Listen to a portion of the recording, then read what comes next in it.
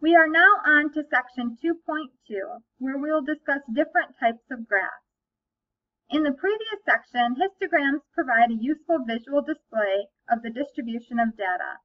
However, the data must be quantitative.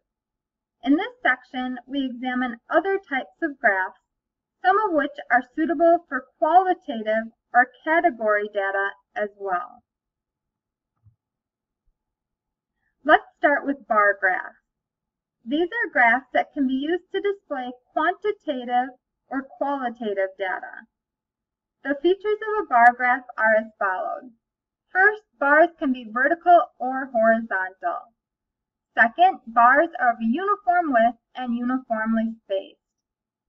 Third, the lengths of the bars represent values of the variable being displayed, the frequency of occurrence or the percentage of occurrence.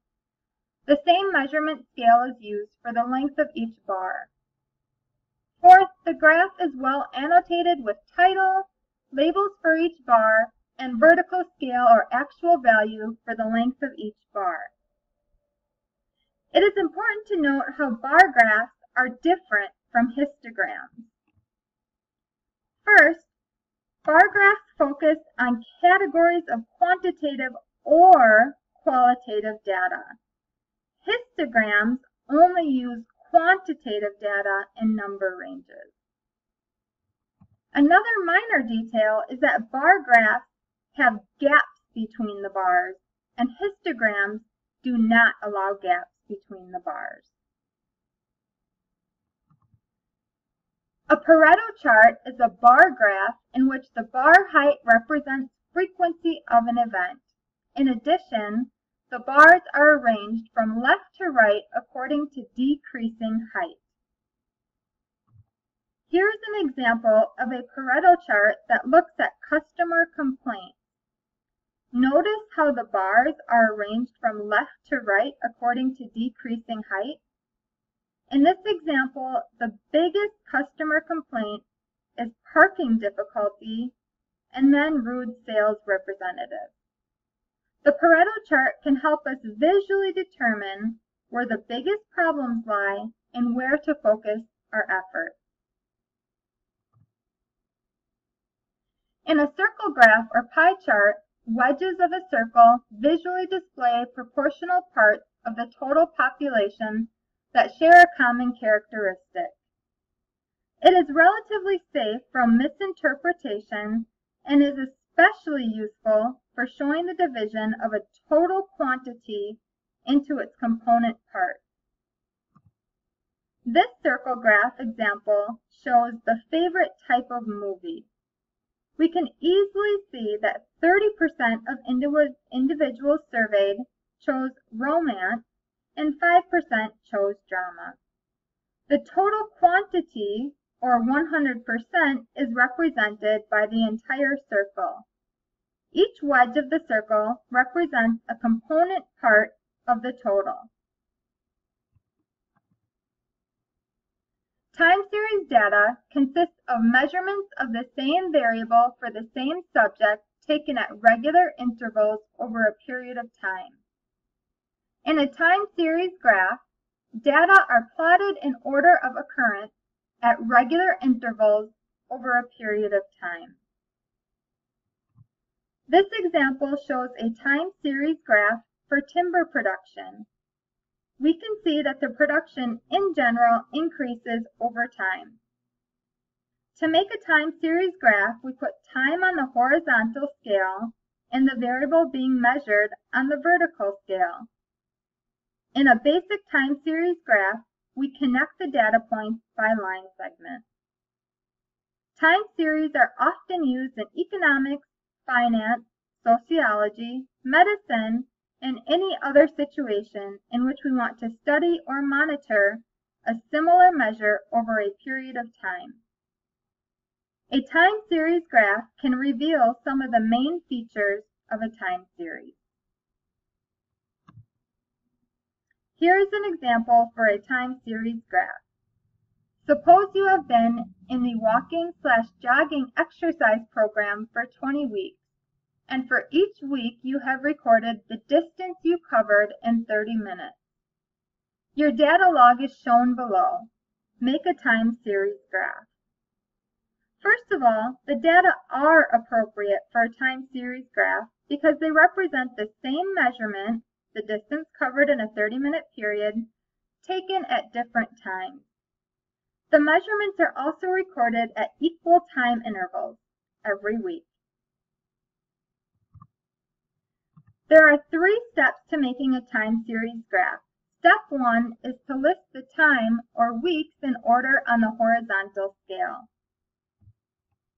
In step 2, above each week, we plot the distance on the vertical scale.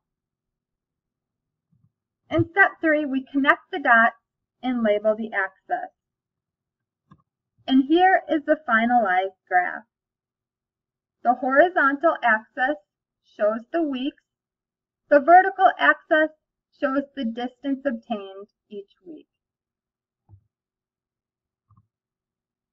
What about interpretation? Can you detect any patterns?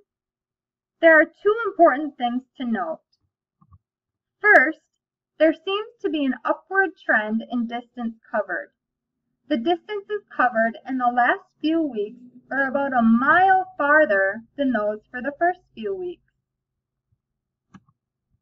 Second, however, we cannot conclude that this trend will continue. Perhaps you have reached your goal for this training activity and now wish to maintain a distance of about 2.5 miles in 30 minutes. Take a look at the 2 bar graphs below. Do you notice any differences?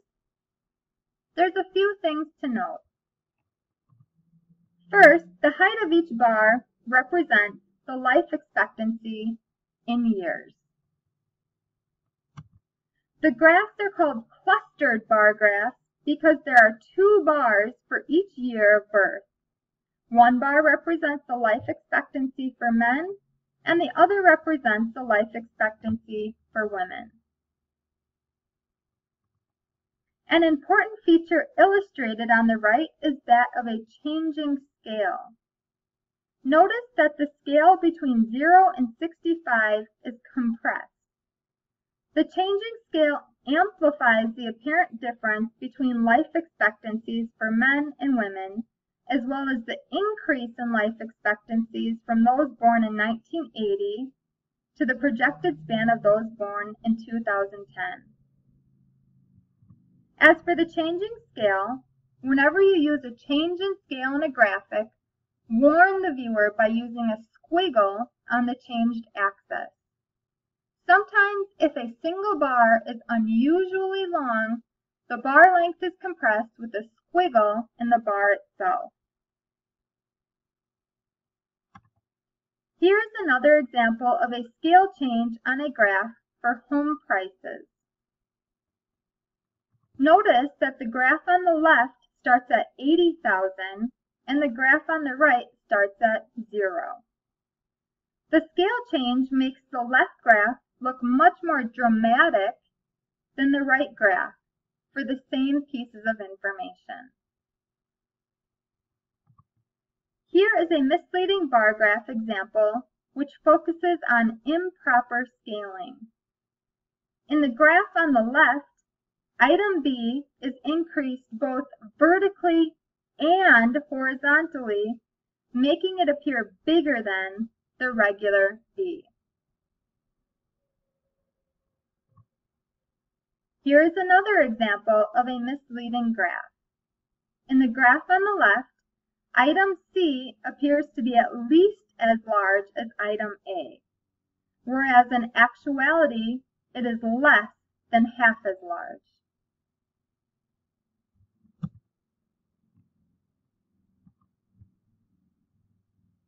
Here are a summary of the graphs and procedures we have covered in this section.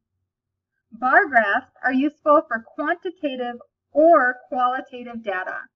With qualitative data, the frequency or percentage of occurrence can be displayed. With quantitative data, the measurement itself can be displayed as was done in Figure 211. Watch that the measurement scale is consistent or that a jump scale squiggle is used. Pareto charts identify the frequency of events or categories in decreasing order of frequency of occurrence. Circle graphs display how a total is dispersed into several categories. The circle graph is very appropriate for qualitative data, or any data for which percentage of occurrence makes sense. Circle graphs are most effective when the number of categories or wedges is 10 or fewer. Time series graphs display how data change over time. It is best if the units of time are consistent in a given graph. For instance, measurements taken every day should not be mixed on the same graph with data taken every week. For any graph, it is important to provide a title, label the axes, and identify units of measure. As Edward Tufte suggests in his book, The Visual Display of Quantitative Information, don't let artwork or skewed perspective cloud the clarity of the information displayed.